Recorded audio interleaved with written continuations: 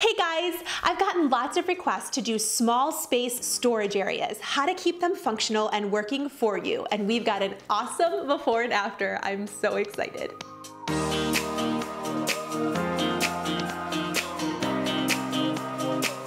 Welcome back to Do It on a Dime with Kathryn. This week I headed over to my friend's house and I went into her under the stairs storage area.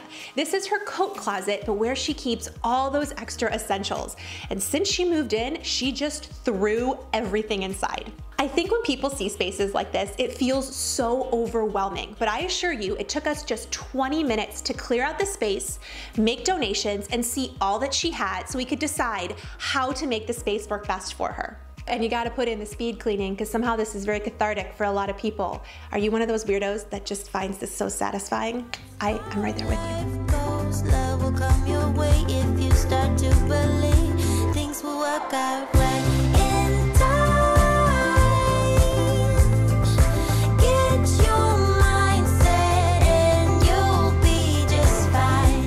And smile.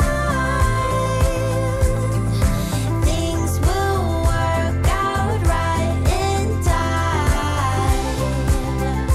Oh,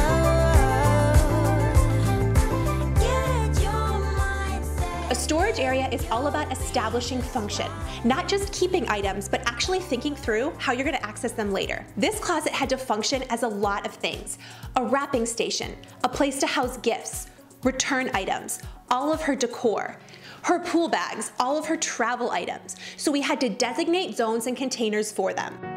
We got new hangers to update the space, and because Target is so amazing, she found gorgeous bins on sale for just $1.78. This was the perfect way to organize the top shelf above the coats.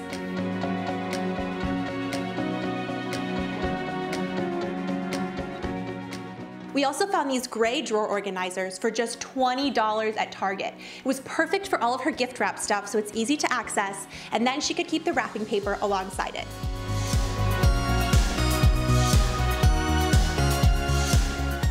Hear me you, if you are a piler, like you see floor space and you're like, oh, I should just put a pile of stuff here, you will love having project bins. This is a great way to store those items that you're going to be working on, but they're still contained and easy to put back.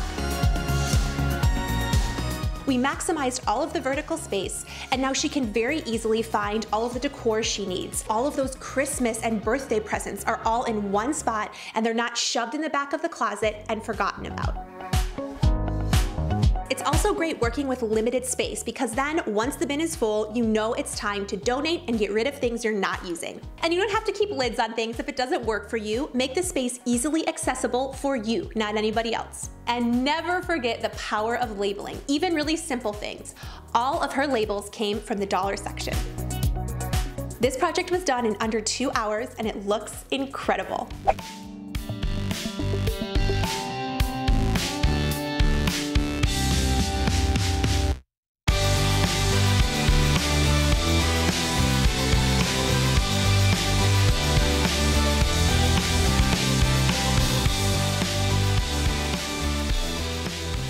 Leave me a comment down below and tell me about your storage area.